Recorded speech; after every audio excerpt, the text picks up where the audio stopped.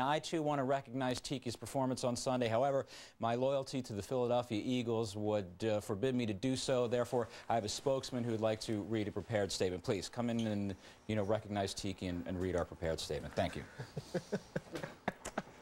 Mr. Knowles would like to recognize the Giants for their terrific emotional victory and Mr. Barber for his incredible individual performance. And in fairness, note that the last time he ran for 200 yards was against the Philadelphia Eagles.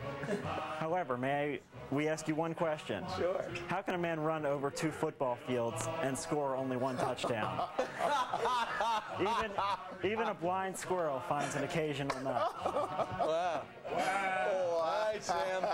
Good job. Good job memorizing. Sam, I know you were put up to that. I know that's not really you speaking. Right. Sam, anything to get those college credits. Sam, I know as an intern, I know you're open to advice. Yes. I'd run like hell. Just get out while you can. Because after the commercials, I can't hold them back. Yes, you're right. Okay. All right? Here we go. Good job, Sam. Antonio Pierce is waiting for you. All right. Hey, let's talk about Monday Night Football last night. And, of course,